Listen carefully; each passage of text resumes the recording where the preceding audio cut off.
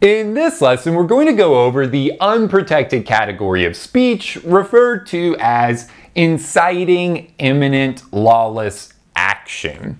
So, if we're thinking about this form of unprotected speech, if we're looking at a constitutional law fact pattern and we see the government come along and they're trying to regulate speech because the content of the speech involves violence or some form of unlawful action, we have to consider whether this speech being regulated constitutes inciting imminent lawless action. Because if the speech constitutes inciting imminent lawless action, well, that speech is unprotected. It's basically outside the scope of the free speech clause of the First Amendment, which means the government can come in and regulate that area. However, of course, if the speech does not constitute a category of unprotected speech, meaning the speech is protected under the First Amendment, and the government's trying to regulate the content of speech that is protected under the First Amendment, that means we're generally going to apply strict scrutiny and the government is not going to prevail. That statute, that regulation is going to be struck down in violation of the free speech clause of the First Amendment in most cases if we're applying strict scrutiny. So what we're trying to determine here, again, if we see the government is coming along and they're trying to regulate speech because the content of the speech involves violence or some other form of unlawful action, we have to determine whether that speech being regulated is unprotected speech or protected speech. And one of the first categories we would think about in that case, if it involves violence or other unlawful action, is the category of inciting imminent lawless action. So what type of speech actually does constitute inciting imminent lawless action? Well, we have to look at the Supreme Court decision in Brandenburg v. Ohio. Pursuant to this Supreme Court decision, the government cannot prohibit speech that advocates for unlawful action or violence unless such advocacy is directed to inciting or producing imminent lawless action and is likely to incite or produce such action. Consequently, we get this test that involves basically like three elements that we're going to talk about: likelihood, imminence, and intent. Okay, but before we jump into the test and some of the facts from Brandenburg v. Ohio, I think it's important to take a step back and think about this from a big picture for a second. So, if we're thinking about speech that advocates for violence or other forms of unlawful action, it's important to recognize that the starting point rule is actually this speech is protected under the First Amendment. Generally, a person can go out in the United States and talk about violence and other unlawful action as much as they want, right? This is protected speech under the First Amendment. You can produce movies that are violent, mainstream movies and books and TV shows and whatever, music, whatever form of media we're in, right? Generally, these things can advocate for violence and it's protected speech. It does not fall within this category of inciting imminent lawless action. People can make speeches at protests and mainstream media, and a person can express ideas that are favorable towards violence and unlawful action. This is protected speech under the First Amendment. This is our starting point rule. The problem becomes, or when this type of speech basically rises beyond the level of protected speech and starts to become unprotected speech, where the government can actually come in and start to restrict it.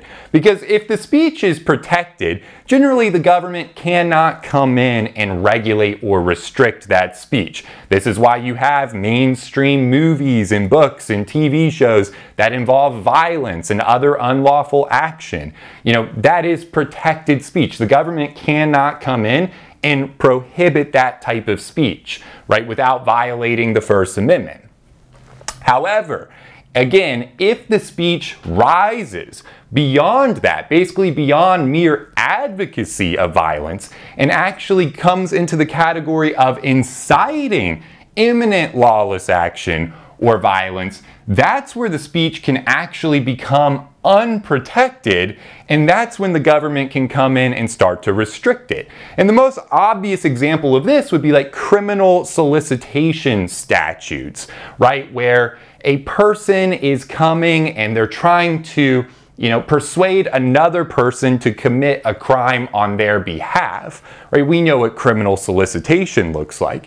And that would be kind of, and we know, right, across the United States, almost all jurisdictions are going to have criminal solicitation statutes. And the reason the government can come in and regulate in those areas is because that's inciting imminent lawless action. That's unprotected speech. The government can come in and say you're not allowed to solicit others to commit crimes on your behalf, because that rises beyond mere advocacy of violence or lawless action. That's different than making a movie that romanticizes violence. That's actually trying to convince another person to commit a crime on your behalf. So that's kind of the jump we're looking for between protected speech that advocates for violence and unprotected speech that's really inciting imminent lawless action. And this comes from Brandenburg v. Ohio. So we can talk about Brandenburg v. Ohio a little bit and then break down the test that we get from Brandenburg. In Brandenburg v. Ohio, we basically have an Ohio criminal syndicalism statute that prohibits advocating for violence as a means of accomplishing industrial or political reform. So we have this Ohio criminal syndicalism statute on the books. This is in the late 60s, 1969. And we have our defendant, Brandenburg, who's a really unsavory character, a morally repugnant person. He's an admitted Ku Klux Klan leader, and he's actually convicted under this statute because, among other things, he gives this public speech that ends up being broadcasted where he says the following. And again, this is a quote directly from Brandenburg. In this case, Brandenburg v. Ohio. This is not me talking. This is what he said. This is the quote. Brandenburg stated in this speech, "If our government continues to suppress the white Caucasian race, it's possible there might have to be some revengeance taken." Okay, so not the most articulate individual in the world, but that's his statement. Basically, it's possible there might have to be some revengeance taken. And based on this statement and a bunch of other stuff he does, he's convicted under this Ohio criminal syndicalism statute, and he's sentenced to 1 to 10 years in prison. Of course, he challenges this. It goes to the Supreme Court. He challenges the constitutionality of this Ohio criminal syndicalism statute, gets to the Supreme Court, and we get the decision in Brandenburg v. Ohio, where basically the Supreme Court holds, since the statute, by its words and as applied to Brandenburg, purports to punish mere advocacy of violence and unlawful action, it is in violation of the free speech clause of the First Amendment. Basically, they throw out his conviction and this statute gets struck down. And the whole point that gets raised in Brandenburg is kind of what we opened with. What the court is essentially saying is this type of speech that Brandenburg is making. Thank you so much for watching this video preview of our Legal Education Accelerator Program, or LEAP for short. If you would like to see the conclusion of this video and gain full access to our entire 1L and 2L video library, integrated outlines, streamable audio versions, additional practice exams with explanations, and much more, we invite you to head over to our website and join the thousands of law students who have already enrolled to get started with your no-risk free trial today, simply click the link in the description box below or visit www.studicata.com/leap.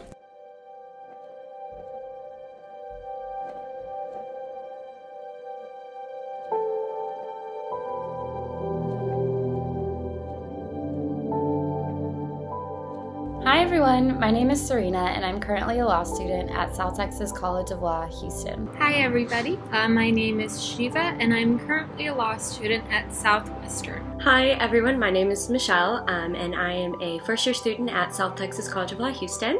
I used the Studicata study video series last semester to help me prepare mostly for contracts, and I actually made an A+ in contracts last semester, which I greatly dedicate to the Studicata videos. By using Studicata to help me prepare for my final exam, I was able to score the highest grade out of my class on the final and even have my essay distributed as the model answer. Not to mention I had done quite poorly on the midterm and was struggling throughout the whole course of the semester, understanding the material and keeping up with lectures. Because of the Studicata video lectures, I was able to go into my exams with a feeling of confidence.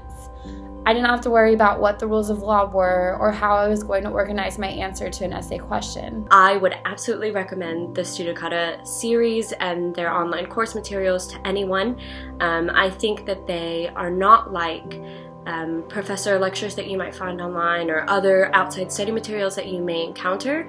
I think that the Studicata videos really focus on not only ensuring that you understand the material that you're going to encounter on your final, but they also help you to understand kind of the best method for test taking, and they really break down how to approach each problem and the best ways to tackle certain methods on testing, and I think that's really important, and I think it's really special. I don't see that anywhere else in any of the other online resources that I've found.